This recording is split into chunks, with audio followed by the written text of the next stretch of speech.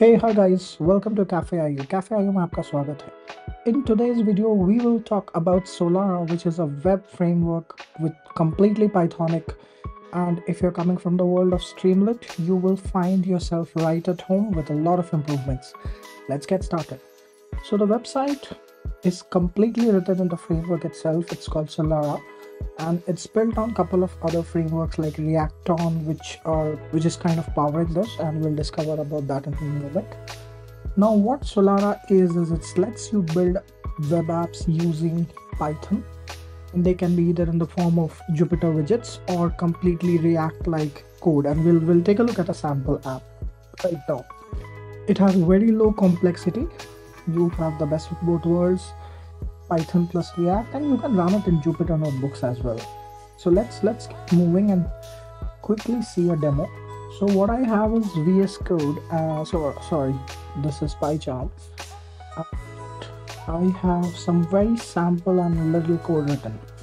So you just import the library.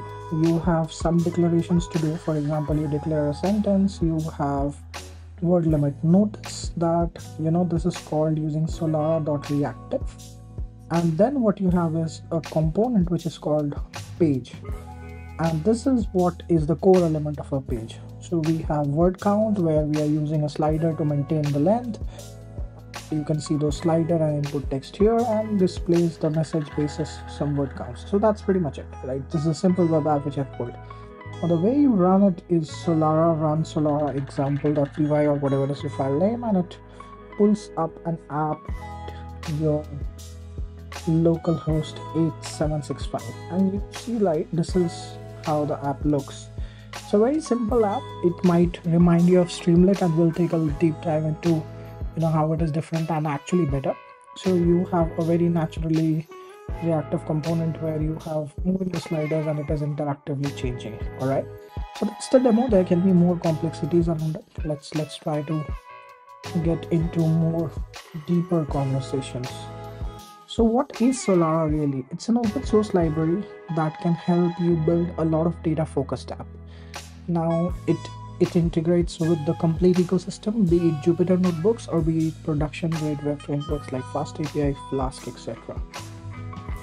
It is built upon existing standards, so that is kind of really good and useful. And this is a very simple quick example about Solara, and this is what I just showed. Right, this is a much smaller version, but I just probably added a little bit more code to it.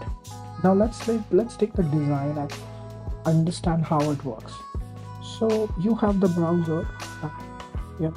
How do you get to the browser? You are either using Notebook or Lab or what, Jupyter, and you have different API frameworks like FastAPI, Flask, whatsoever, and then there's Solara sitting on top, which is kind of talking to FastAPI and Flask if you wanted to.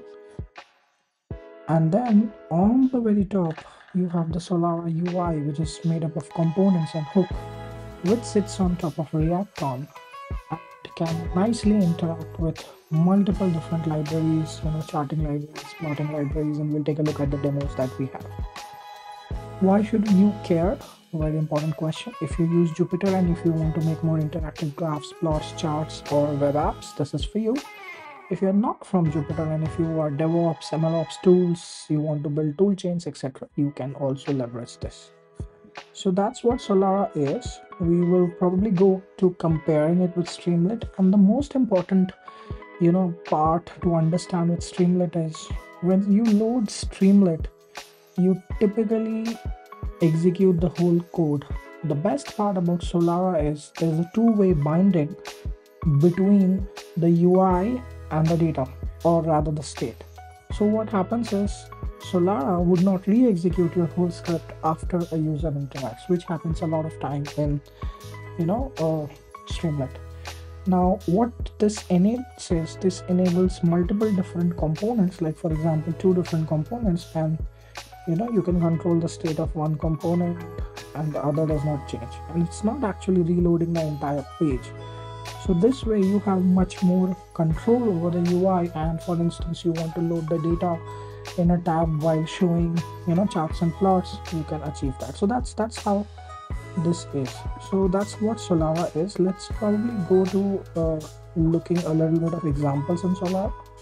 There's tons of Solara examples and guides that we can check out. Yeah, let's go to showcase. So, this website itself is there. You have a website called Domino Code Assist, which is a tool developed for this. You have Tessa, which is powering this. Bulk labeling is a tool which is powering this, and we'll take a look at them once they load. So yeah, you see this is a whole website which is kind of powered by Solara and looks pretty neat. You see there's different pieces, different moving components that has been used, and it's built on top of Solara. So quite nice. This is an example for bulk labeling which is built in Solara. I don't think it has a running version now, but you can always deploy on the cloud and check it out. Finally, going to the core or the examples. So you have some basic examples which we saw. Since it's a full scaled component, it has authorization and authentication built in, something like a very responsive UI where the screen size changes, it changes. You can have full width, you can have half width, you can have resize, etc. etc. Let's look at more complex example. You have multi-page example, you have scatter plots. Multi-page examples are really useful if you want to do something else in different pages. Kind of important if you're trying to build on the whole website, which in my experience has been a very challenging feat to achieve in Streamlit. You are generating some sample data set, and you're generating scatter plot for this. This is kind of cool. And I think this is a Plotly style graph, which is very interactive and nice. So this looks very much like what you would get in Streamlit, but as you can see, when this is running on my cloud, it's really fast. Let's check out some more components. So you have an integration with Streamlit itself that you can do. You can also use it to deploy model. You have some OAuth setups, and you also have some view components. There's tons of visualization integrations like Altair, BQplot, and utilities that you can set. Building a to-do app. There's tons of different kind of apps that that has been baked into it for simplicity.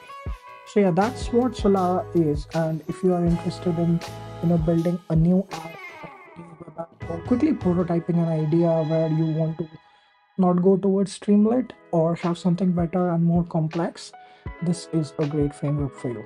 So thank you for listening. If you liked the video, please do subscribe. Bye bye.